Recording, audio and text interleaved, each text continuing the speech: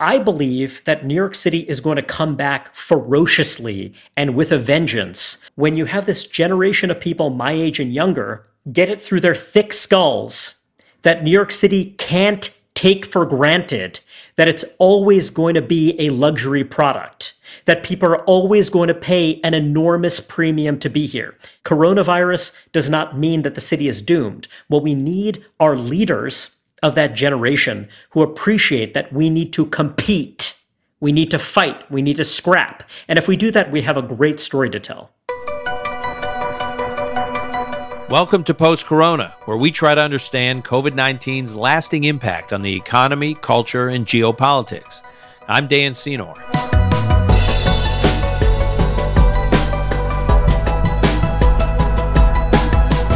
On this episode, we're going to be talking about the future of New York. But before we do, just a little bit of housekeeping. We got an enormous response from last week's episode on the future of sports with Billy Beane. Lots of very specific questions about Billy Beane and the future of sports. I'm going to try and tackle some of those questions in next week's episode, and we're actually going to try and get Billy back. Billy, if you're listening, you may recall that you committed to do more than one episode. Well, we're not letting you off the hook. We may turn this into like Bill Simmons' iconic multi-episode series with Kevin Durant from a few years ago. This will be the Billy episodes. We just scratched the surface. A lot of other topics to hit. A lot of questions came in that raise topics that were not even on our radar. So we'll get Billy back. Now on to today's episode. Is New York over? It's a question that's hotly debated these days. Strong views on all sides. We will return to this question from time to time in a number of episodes in the months ahead. On each episode, we'll unpack a specific part of New York life and what it could look like post-corona. Today, we're looking at subways. Public transport is the heart of almost every city's economy. Without it, many cities simply stop functioning. New York City's subway ridership was down as much as 90% earlier this year. And while we're focused on New York City, this topic matters to everyone living or working in any megacity around the world. New York City is a microcosm. We have two guests today. Nicole Gelinas joins us, who's the senior fellow for the infrastructure economy at the Manhattan Institute. She's also a contributing editor at City Journal and a columnist for the New York Post. Nicole's number is on the speed dial of just about every public transportation official at every level of government. And she wrote earlier this year for the New York Post, quote, "If New York can't get people to flock back to mass transit, then New York City is dead. It's that simple." We're also joined by Reihan Salam, who's the president of the Manhattan Institute, the most important think tank figuring out the future of cities and states. Reihan is also a best-selling author and contributing editor at The Atlantic and National Affairs. What's the state of our subways? Will they come back? And what will they look like after the pandemic? What do we need to save and transform public transportation? This is Post-Corona. I am pleased to welcome Nicole Gelinas and Reihan Salam to this conversation. Both friends, both serious thinkers, both provocative in their own ways in the debate over ideas, not just ideas, but like practical implications of some of these public policy issues. We're going to talk about the subway system in a minute. But before we do, I want to just open the conversation with a quote from a gentleman by the name of James Altucher, who's a podcaster, who's a former hedge fund investor and trader, who wrote a very provocative piece for Medium in the summer, in which he basically said New York is done forever, is never coming back. And I want to start, Reihan, with a quote from Altucher's piece, in which he says, quote, "New York City has never been locked down for 5 months." Keep in mind, he wrote this a few months ago. "New York has never been locked down for 5 months, not in any pandemic, war, financial crisis, never. In the middle of the polio epidemic, when little kids, including my mother, were going paralyzed or dying, my mother ended up with a bad leg," he says, "New York City didn't go through this." Close quote. Didn't go through this. Because I hear from my New York friends all the time, this time is not different. We've been through this before. We'll bounce back. And Altucher is saying, no, no, no, this time is different. We've never done anything like this before. We've never gone through something like this before. What is the this that's different? The this is the incredible disruption to the relationships that are the reason New York City is a magnet for talent. People don't move to New York City for the natural beauty. They don't move here for the hikes. They don't move here for the weather, as Nicole and I are experiencing right now because it's incredibly cold. I'm experiencing it too. I should say all three of us are in New York City right now. Yeah. What they come for is the prospect of forming relationships, gaining skills, gaining know-how from other people, being cheek by jowl with other people, getting that kind of texture, that grit that you only get from in-person interaction. And when you're shut down for that period of time, it creates this incredible disruption to all of those relationships. The conventional wisdom about New York City in recent years has been that, yes, the taxes are high. Yes, the cost of living is obscenely high. All of these things are huge problems. But guess what? It's all overwhelmed by the fact that people love being with other people. They love consuming together. They love the arts, the culture, just the vitality of a big, great, dynamic city that's a mecca for culture and commerce and everything else. But then when you have a moment like this, when you have shutdowns of this kind, of this magnitude, of this duration, that disruption shakes the kaleidoscope. The inertia that was there that made you think, okay, it's expensive, but all of my friends are here. My spouse loves being here. There are all these great amenities. So you don't really think about the comparison. You don't think about the fact that, maybe Austin, Texas is cheaper. Maybe Miami, Florida is cheaper and offers a lot of the same great things. But then once you shake people out of that routine, once you see large numbers of people relocate for a period of time, they start to reassess those things in a way that they wouldn't necessarily when they're enmeshed in all of those relationships, all of that excitement that is so central to New York. So looking back at past crises where you could have had the onset of that same isolation, post 9/11 mass terror attack, I know plenty of New Yorkers in the immediate aftermath of 9/11 who said, I'm not going to go to a restaurant. I'm not going to go to a sporting event. I'm not going to go to the theater. I'm not going to ride the subways. That was a big thing. People were worried about riding the subways. Wasn't that going to be where the next attack was?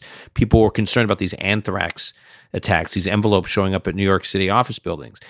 After Hurricane Sandy, big parts of the city were shut down. So there was this isolation in other periods. No comparison, Dan. Absolutely no comparison. So tell me. If you think about 9/11, part of it is that there was this amazing solidarity.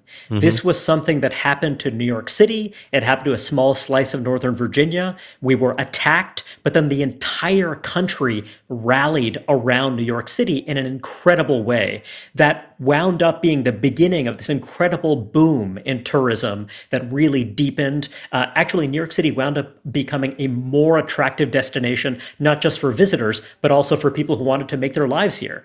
So partly it's because it was localized and specific. It wasn't a big systemic change that happened around the country. And also, it was discrete. It was something that, had a miserable effect on a slice of downtown New York, but also you saw Midtown thriving in the wake of that. You saw some office space, that was demolished, but it didn't attack that basis of life, which were those relationships. And you're right that some people might have left. There were some people who were really rattled by Hurricane Sandy too. But I remember Hurricane Sandy, and I remember how much life there was uptown. I remember, I had to vacate my apartment at the time, but, I just, stayed with friends, about a 10-minute subway ride uptown. And I just remember there was still a buzz, there was energy, there was excitement. Yes, there were long-term issues there, but it wasn't this disruption of the relationships. The relationships simply moved somewhere else. And that's what's changed here. And Nicole, even I'm pretty sure you've said on 9/11, within days of 9/11, there were many subways that were up. I think there were even subways running that day.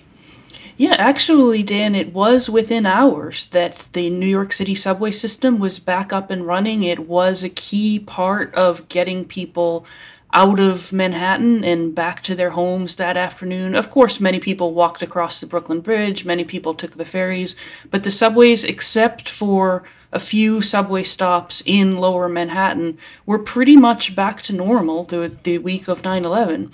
And, we're going into the holiday season here. I was thinking to myself the other day, it's striking today that after 9/11, we had a very normal holiday season. And I worked 500 feet away from the World Trade Center back then. I was back to work by Halloween. Everyone downtown pretty much was back to work by the Christmas season. If you didn't know about 9/11 and you were walking around Midtown that holiday season, things might have seemed a little subdued. Of course, people were very sad, and some people were traumatized by the tragedy. But lights were up, people were out and about, people were shopping, people were visiting. It was nothing like what we see today, where if you walk over, just a couple blocks away from me, walk over to core Midtown right now, on a good day, maybe you have 15 to 20% of the normal foot traffic. So this is a very different event in hollowing out the core of Midtown, at least temporarily or indefinitely. So I want to come back to Midtown in a second. Jason Gay, who's one of my favorite sports writers, he's a writer for the Wall Street Journal, but he also often writes about life in New York City. And he wrote a piece at the early stage of the pandemic in which he talked about living life in New York City is meant to be lived outside of your home, right? Everyone in New York City basically spends too much money for too small of a home, because the understanding is most of the living happens outside of our homes.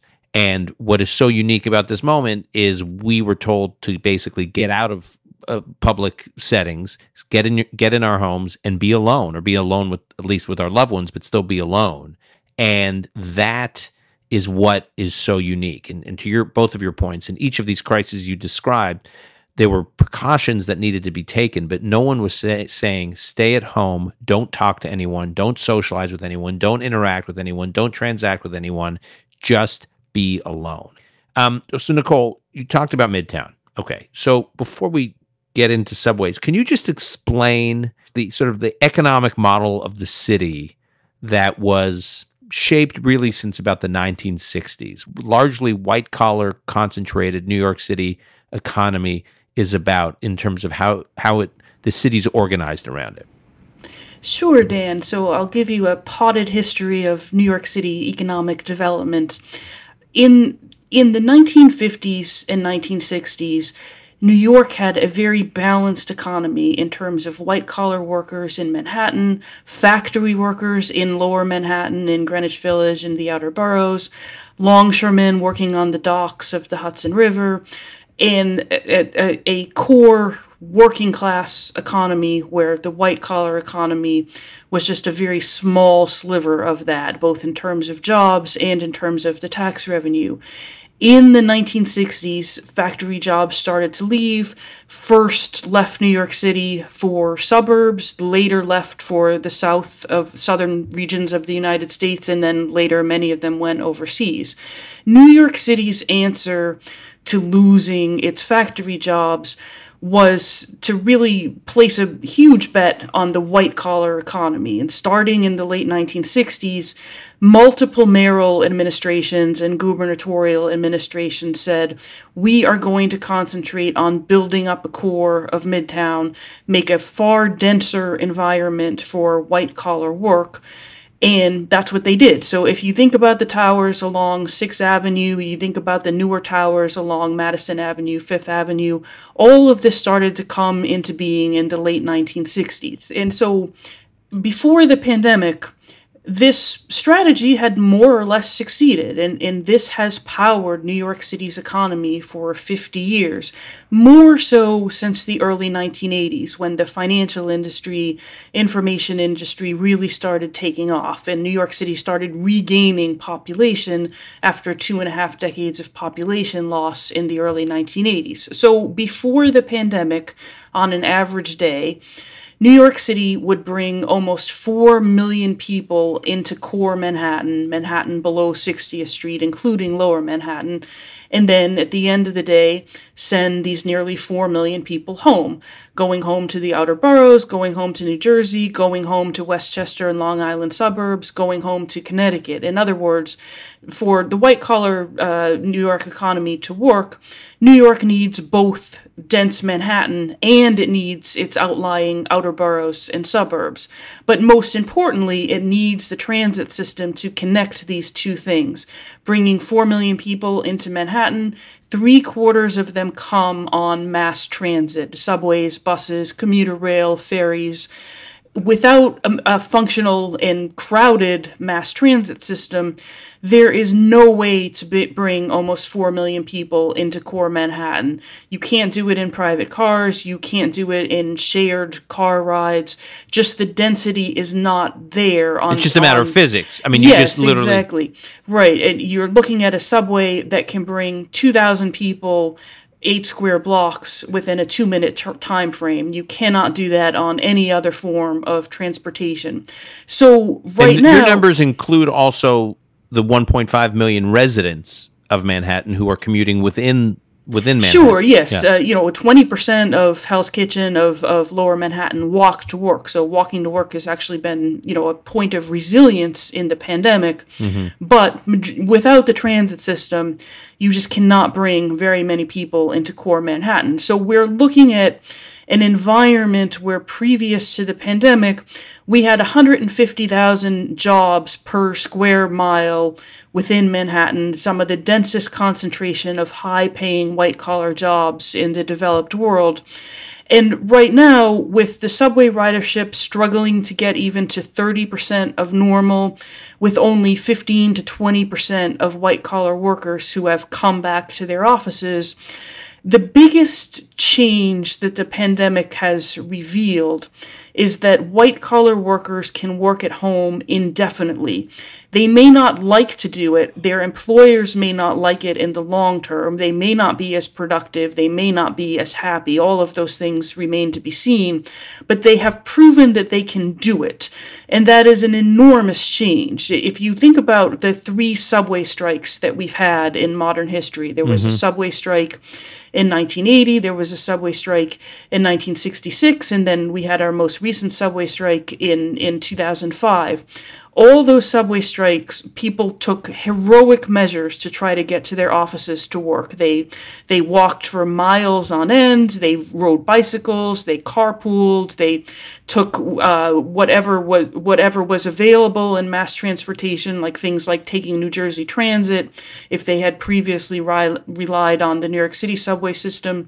But they got to work. They could not work even a day at home without feeling like they would lose their standing at the workplace, and that will never be true again. So right now, the corporate world has enormous leverage over the political world when it comes to things like raising New York City taxes or taking other measures that companies would perceive as negative, because their workforces have proven they do not need to be here. But that is something that the political class does not seem to have noticed yet with many of their ideas for trying to plug the budget gaps that have arisen during the pandemic. So that's a big change, and I do think, no, people will not work at home forever, but will they start to work 2 days a week at home, 3 days at an office? Will many corporations decide that they don't need to have as many people in Manhattan? I think those things could certainly be long-term changes. Reihan. So, Dan, this podcast is about the world post-corona. Right. And I think that a lot of people through the current crisis have been making some bets that are pretty short-sighted. One of them is the idea of saying, okay, I'm going to get out of New York City. I'm going to move to a close-in suburb of New York City. I'm going to relocate there. Got a little more room, got a yard for the dog, maybe some more room for the kids. A lot of those people, by the way, are people who were going to move at some point in the next several years. But part of the thing everyone needs to understand is that those suburban communities have a very tight symbiotic relationship with Midtown. And this is something that Nicole has talked about brilliantly. But basically, the kind of hyper-density that you have in Midtown during those daylight hours, the fact that the population swells by millions of people, means, and also not to mention the tourists who are a big part of the story as well, means that there are certain kinds of entertainment experiences, certain kinds of retail experiences that simply will not exist without that kind of volume. Maybe you could get it through virtual reality. Maybe you could get it by ordering things from a distance. But there's a certain kind of experience that cannot be sustained without that kind of density. And the reason people live in Scarsdale, the reason people live in Summit, the reason people live in these affluent, leafy towns is actually because of that access to that midtown core that is sustained by that enormous daytime population. So it actually matters to everyone, and it's going to affect those suburban communities as well. Right, so you can't escape, so to speak, and get the benefits of being part of the tri-state area if there's no thriving core. Michael Wilson from the New York Times wrote a very daunting, somewhat depressing piece in this late summer, early fall for the New York Times, in which he profiled 1271 Avenue of the Americas. So it's the Time Life building there in Midtown. You both know it well, which on a normal day pre-pandemic has about 7,500 people coming in and out of it, working there. That doesn't count meetings. That's just people at desks working. And over the last few months, at most, there have been 400 to 500 people coming in and out a day. So just the ripple effects, he interviewed the guy at the hot dog stand right out front who normally sells hundreds of hot dogs a day. And he was saying, I sell now 10 hot dogs a day. And, you can come up with 100 anecdotes that illustrate the ripple effects of what happens when a building that normally has 7,500 people coming in and out of it suddenly has 400 or 500, if that. Just to reiterate one point that Nicole had raised before, it's also important to note that these workers are not going to come back out of a spirit of charity. I see some people, I see some CEOs who I'm sympathetic to. I myself, as a native New Yorker, care deeply about the survival and success of the city. But that's not going to happen because people are pitching in. They're doing their part. They're buying a hot dog from the guy from the halal cart because, they want to be good citizens. They're going to do it because it makes sense for them, because it's attractive and appealing for them to be here. That's the reason New York City had that renaissance. It's because New York City was offering experiences you couldn't get anywhere else. So that's just one thing to a lot of my fellow New Yorkers, a lot of other people who wish the city well, who want the city to come back, as I very much do. You're not going to do it through charity. So that's just one thing that I think we all need to underscore. So so the New York City subways is a big part of that, because part of the attraction of it was historically the safest big city in the world. And it had all these incredible public shared experiences, all these amenities, as you called them, including public transportation. And to listen to Nicole talk about the core and how the subways underneath the core were key to the success of the economic core. Nicole, it's almost like you're saying that Midtown is the heart of the New York City economy, and the subway tunnels are the arteries. You could, extend the metaphor and say the subway cars are the blood cells. And if the subways aren't working or aren't functioning in any reliable way, the economy can go into some version of cardiac arrest. Right. If we think about life before the pandemic, we had 5.5 million people riding the New York subways every single day. Right now, the MTA has struggled to get even 1.7 million people riding the subways on a good day. And so ridership is still 25 to 30% of what would be normal, but it's also plateaued. We had a little bit of a jump up in July when the governor opened up offices to limited capacity office workers, but it has not gone up again since then. And in fact, it's dipped over the past few weeks. So right now, the subways and buses are functioning. If you want to take them, they actually work quite well, except for the crime situation, which we'll get to in a second. The big risk is that with the MTA facing the biggest fiscal crisis in its 52-year existence, they get about half of their revenues from fares and tolls, and the other half from dedicated state taxes.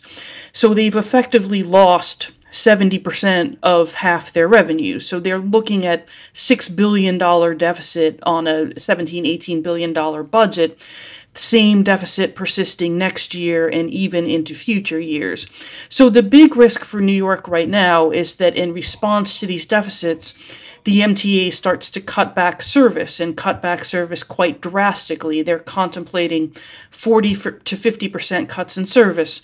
So if people do start to gingerly say, well, maybe I'll go try to work at the office one day and say what it's like, if they're met by an hour wait for a commuter rail train, or a 20-minute wait for a subway train, or unreliable service, or a crowded subway, even though there are not that many people riding the subway, they'll have a bad experience, and then they'll say, I'm just going to go back and work at home for a while and ride this out and see if it's better in a couple of months. So right now, we could potentially see a fiscal crisis turn into a service crisis that prolongs the very difficult work of trying to get people back into core Manhattan. But Nicole, even if, to Reihan's point, residents of New York could be convinced that it is in their interest, not out of charity, but it is in their self-interest to get back to the office, they still may have concerns from here to the office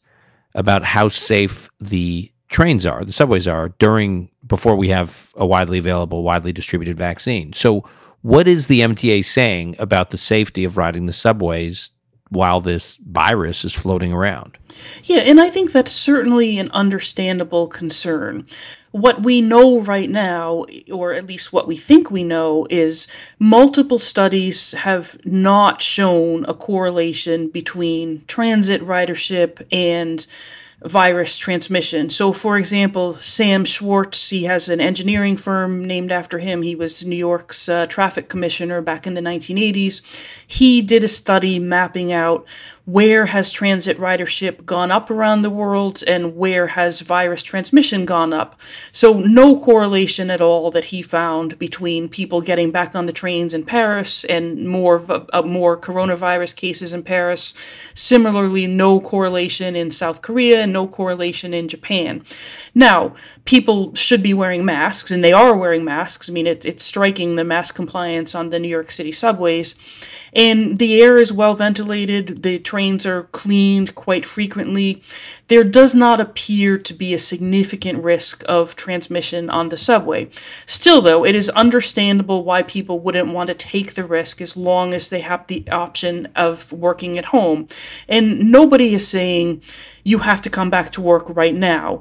The MTA's tasks is to try to get through at least a few more months and potentially even another year or more than a year of people not wanting to ride the subway without having to make the drastic service cuts that would make that a foregone conclusion, not temporarily, but on a permanent basis in terms of service cuts that they just cannot recover from because they cannot recover their ridership with a much lower, less reliable level of service, 6 months from now. Nicole, one step the MTA took, I think over the summer, was to, for the first time in the history of New York's public transit system, is to shut down the subways from 1 to 5 a.m. every night. So we used to be very proud of the fact that we had one of the only, I think, 24/7 operating subway systems in the world, and they shut it down for 4 hours a night to clean it thoroughly,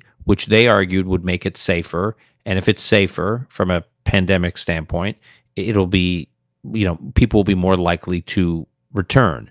You, I know, have written quite extensively about why shutting down the subway system from 1 to 5 a.m. every night is terrible public policy. Please tell us why. The problem with a temporary shutdown is that it easily becomes a permanent shutdown. That as the MTA looks to save money, it is very, very easy to just forget about the fact that they ever offered 24-hour service. And this is bad from a few perspectives. First of all, it doesn't actually save any money. If you look at subway ridership overnight, there's 60,000 people on the trains in the overnight hours. 60? Mm-hmm. 60,000 people ride the subways overnight. Yep, and the rump hours, 4 to 5 a.m., 1 to 2 a.m. These are actually quite busy hours. A lot of people are going home from work at 1 a.m. A lot of people are leaving clubs, leaving nighttime events at 1 a.m. And a lot of people are going to work at 4 a.m. I mean, I've taken the E-train at 4 a.m. to get to the airport. It's actually quite busy. So when you factor in those rump hours in normal times, not during pandemic times, and think about how are you going to get those people from point A to point B, actually replicating reliable, frequent bus service requires more personnel than running the subways. And actually, the subway trains are still running underground right now because there's not enough place to store them. Only relatively few trains run at night, even when the subways are open. And they need to reposition trains. You know, the longest route on the subway is more than an hour and a half long. So by the time you shut the subway down, it's almost time to reopen it. That's not to say that the MTA shouldn't have a policy of when it's doing major work on one subway line saying, we're going to shut this one line down overnight for the next 9 months and replace it with bus service. But shutting down the entire system from 1 a.m., it doesn't make sense from a ridership perspective, doesn't make sense from economic perspective in supporting nightlife and supporting working class jobs. Also doesn't make sense from a security perspective because you actually can't really shut the subway. You cannot stop people from entering the system without the eyes and ears in the subway system on those overnight hours. There are bigger security risks to people entering the subway system and doing nefarious things to subway infrastructure during those closed hours.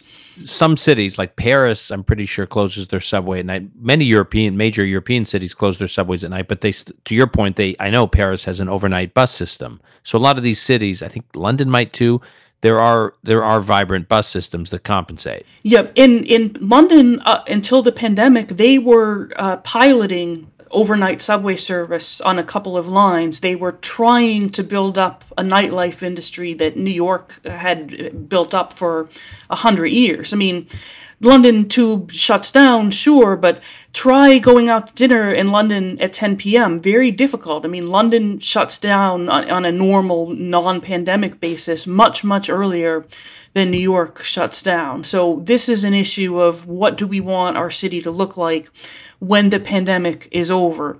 Do we want to continue to support a vibrant nightlife? Very difficult to do that when people are looking at their phone at midnight saying, I need to get the last subway because if I miss it, I have to pay $40 for a car. And by the way, that's the final issue. Shutting the subways and the overnight hours will result in more traffic deaths, more pedestrian deaths, and more bicyclist deaths. If you look at many of the traffic fatalities that we see, it is someone walking to work or bicycling to work at 4 or 5 in the morning and hit by a high-speed vehicle. Reihan, you've talked a lot about the need to service or the need to advocate for private sector working class jobs in the city. The city's too much of the city's economy and labor force are too dependent on public sector jobs, and there's got to be more thought put into how to empower, strengthen, expand private sector working class jobs. So do you think many of the workers that Nicole's talking about are the ones that would get hit that you're worried about? Absolutely, without question. Nicole earlier on was talking about how the city's labor market had changed.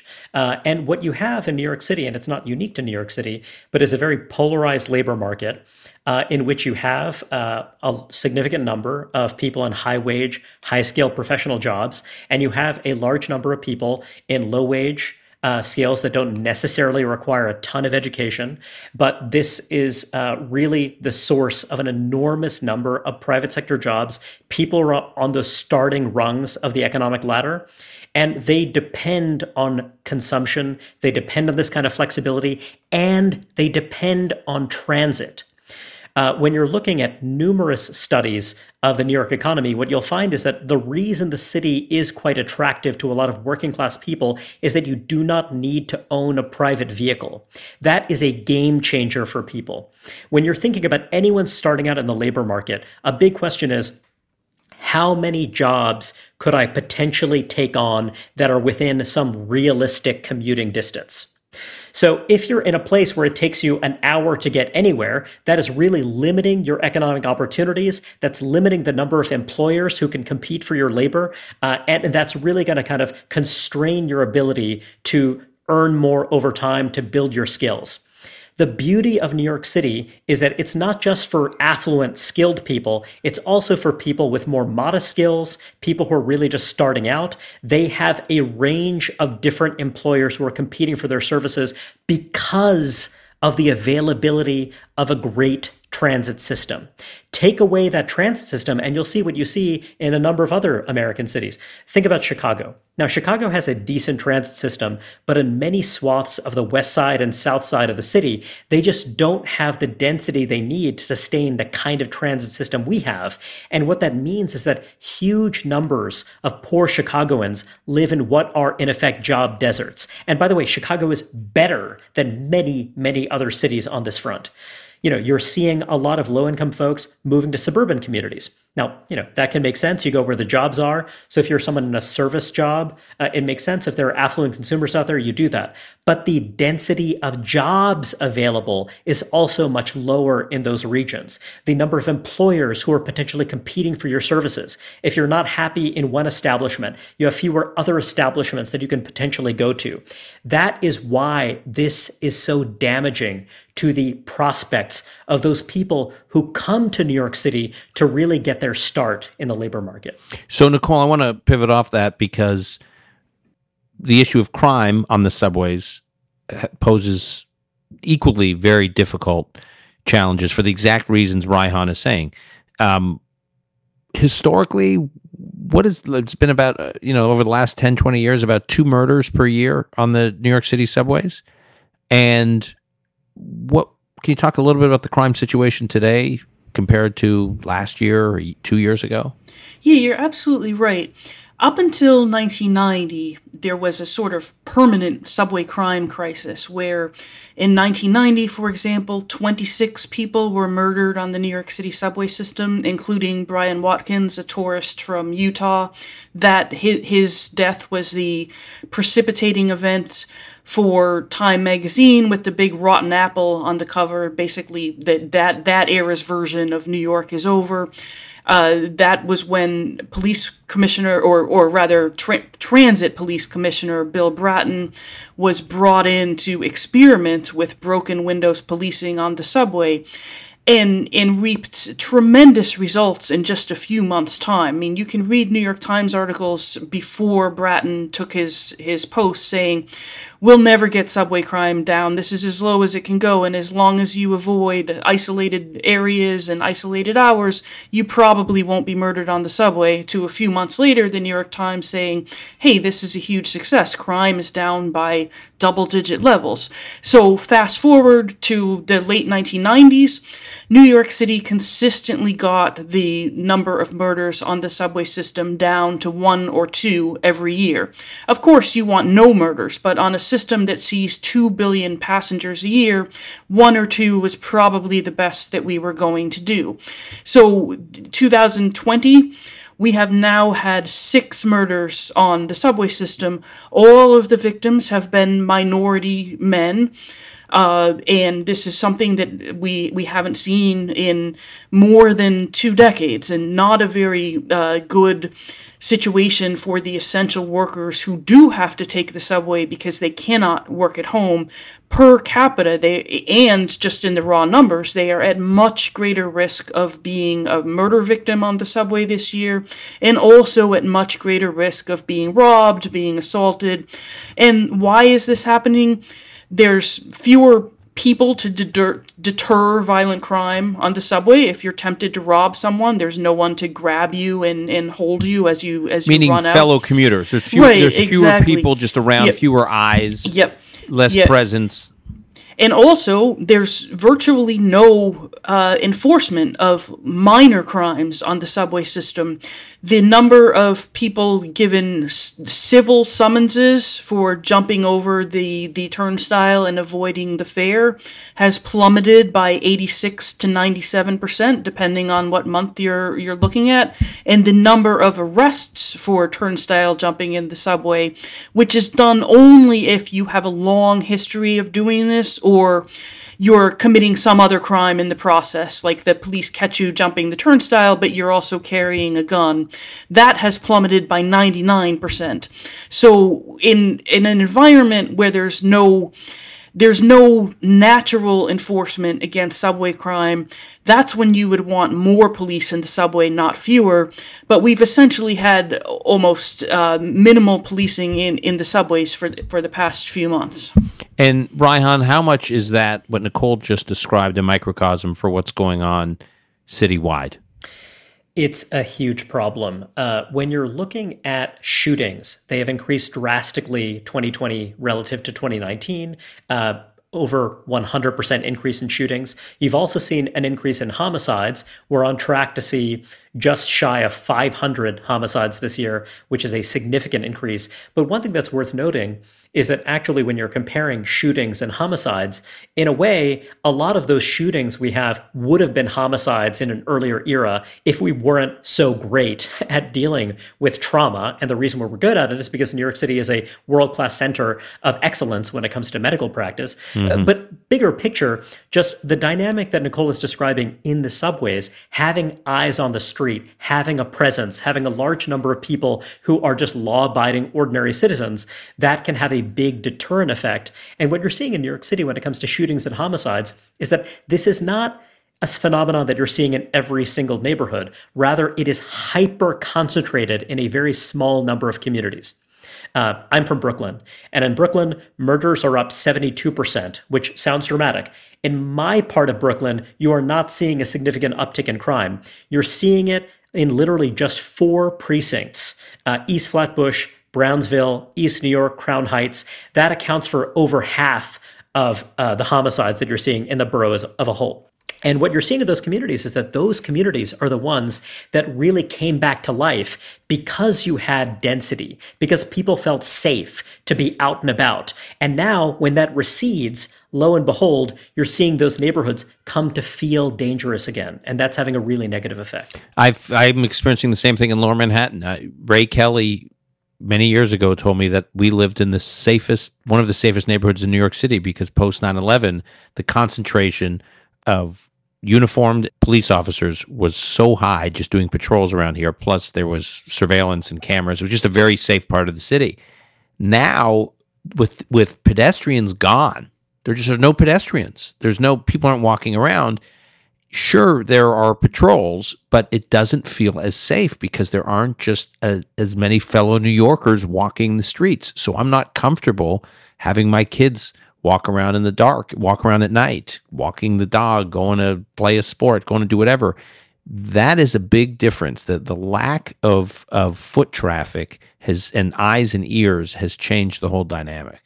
Let me ask you, Nicole, I want to come back to the budget issues because I know there's a big debate right now in City Hall and Albany are trying to get funding from Congress for the MTA, for the subways. You have argued in the past that if there's going to be any funding coming in from Washington to save our subways, it should be tied to some kind of conditions to incentivize reform. Can you explain? Yeah, I do think we need more congressional aid, that these changes, which should have been implemented decades and years ago, they are not going to be implemented in the course of just a few months in an environment of double-digit unemployment. So, contrary to Rahm Emanuel's dictum that you should never let a crisis go to waste, sort of the worst time to implement changes is during crisis. You should do this during the good times, but they didn't, so that's where we are. So yes, I think they will need a significant transit aid package.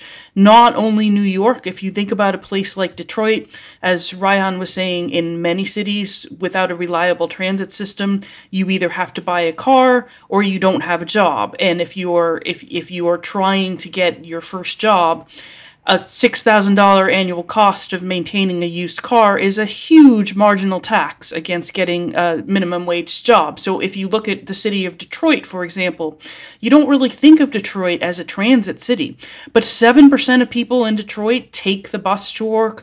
These are poorer Detroit workers. Without the bus, they will have to leave the labor force. So we will need a national transit aid package.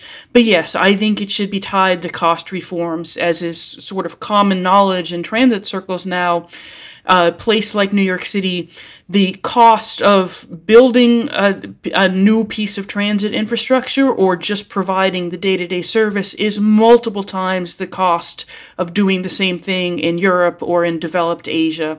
So we should tie this aid to benchmarks to be met, some within a 6-month time frame, some within a 1 year, and some within a 5 year.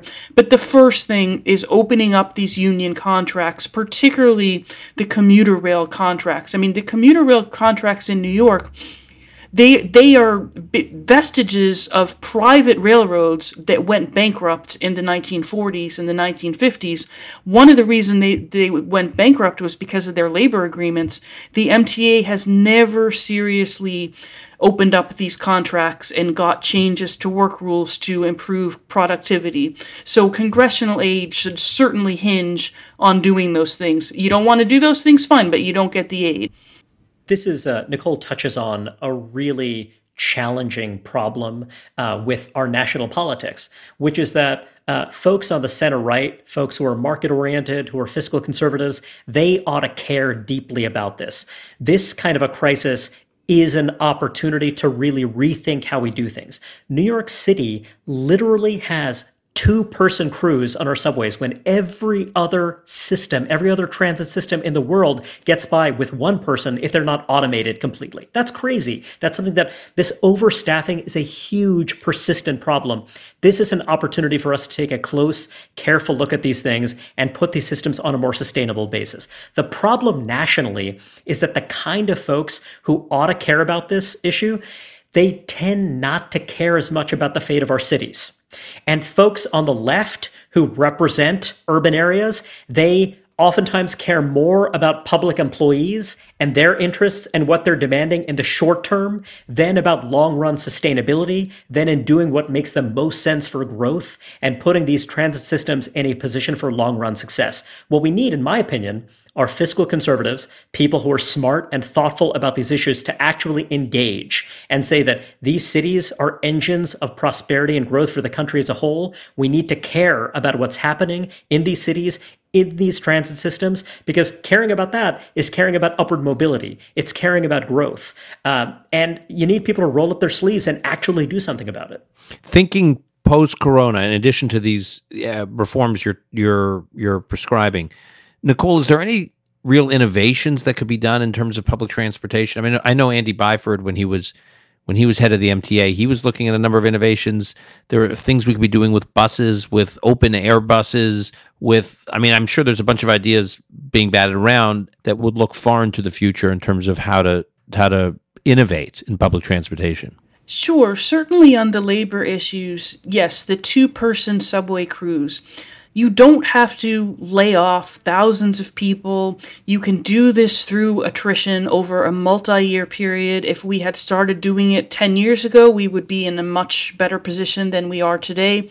But for example, we could restart 1 to 5 a.m. service with 1 person on the train on the 2 lines that are already automated, and then go from there, incremental steps.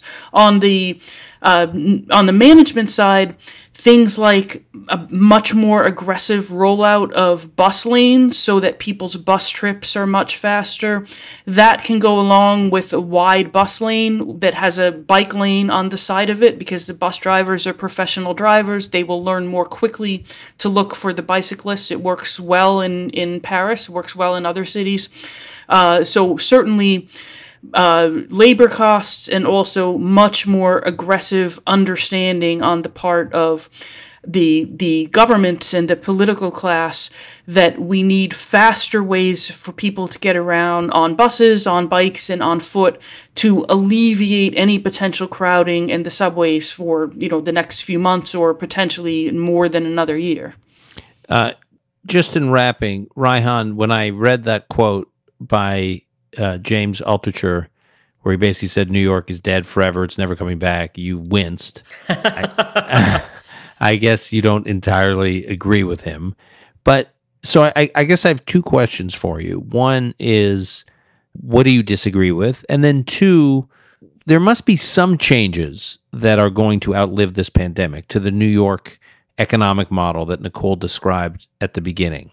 This Midtown Manhattan, high population dense, high white collar worker dense economic core. That model may not survive the pandemic. It may not be gone. It may not be dramatically reduced, but it just doesn't seem like it's going to look exactly the same post-corona. So how do you respond to all of that? Fundamentally, I believe that people long to be around other people. They crave social connections. They crave face-to-face interactions. And the beauty of New York City is simply its size. It's simply its density. The fact that you have labor market depth. Think about this very straightforwardly. Now, Dan, not to get personal here, but you happen to have a wife who is a very talented woman. I'll put it that way. She is a dynamo. So are you. I agree. You guys are both busy people. Now, you need to think about where are places where both members of a couple can thrive, can do things that allow them to climb the ladder, that allow them to really reach the zenith of their talent. So partly it's about those people who are going to be at the top of their game. People who are not necessarily New York natives like me, people who are seeking out the place to be in the arena, to win the tournament, to be the best of the best of the best. And New York City is going to be that place. Now, again, it's a little bit easier at the margin for you to go somewhere else, and you can enjoy Netflix, and you can enjoy your Amazon deliveries, and you can have a pretty decent quality of life. So that's going to look different at the margin. But fundamentally, those superstars, those killers are going to want to be in the place where they can rub shoulders with other people who are killers, who are competitive, who are doing great things and building great things. So that's going to be a very, very big strength for the city long-term, provided the city doesn't screw it up. The other part of the story is that New York City revived because of the foreign-born population. I was born in December 1979. 1980 census, New York City had 5.4 million native-born people living in the 5 boroughs, and the city had a shade over 7 million people. If you're looking at now, the city has 5.3 million native-born people, but the city has 8.3 million citizens overall. The difference was made up by immigrants, scrappy immigrants who are, by the way, willing to live in apartments that if you grew up anywhere else in the country, you might not tolerate. These are people who are willing to do that because this was their foothold to make it in American life. This is the place where you don't necessarily have to have a college degree or a graduate degree in order to actually make something of yourself, build a small business perhaps, and also get a service sector job on those kind of lower rungs of the economic ladder. New York City thrives when it's open to migrants. And the truth is that the last few years have seen a big downturn in the number of net international migrants to the country as a whole, but also to New York City. So I believe that New York City is going to come back ferociously and with a vengeance when you start seeing that restoration of net international migration. That's going to be a part of it. And also when you have this generation of people my age and younger get it through their thick skulls that New York City can't take for granted that it's always going to be a luxury product, that people are always going to pay an enormous premium to be here. What's happened is that New York City's renaissance was so big, was so successful, that people decided that we could defy the laws of gravity. We decided that we could offer high taxes and crappy services and people would eat it forever. What's going to happen is that, there are going to be young people who want to date. They want to find a spouse. They want to be in the very opening levels of their professional careers, this is still going to be a city for them. What we need to worry about is when people are in their 30s and their 40s and their 50s, when they start having kids, thinking about whether or not they're going to stick around and become the kind of civic foundation of the city. That's what we're in danger of losing, but it's not inevitable. It's not foreordained. Coronavirus does not mean that the city is doomed. What we need are leaders of that generation who appreciate that we need to compete.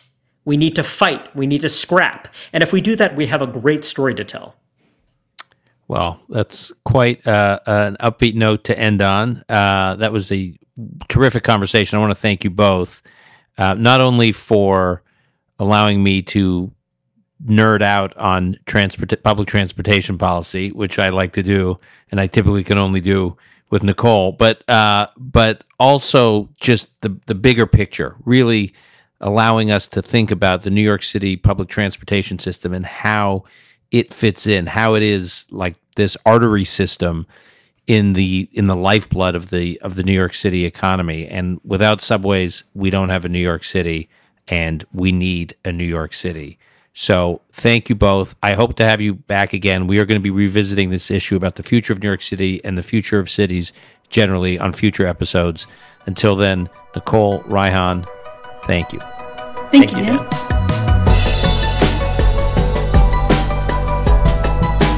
That's our show for today. If you want to follow Nicole and Reihan's work, start by visiting the Manhattan Institute website, manhattan-institute.org.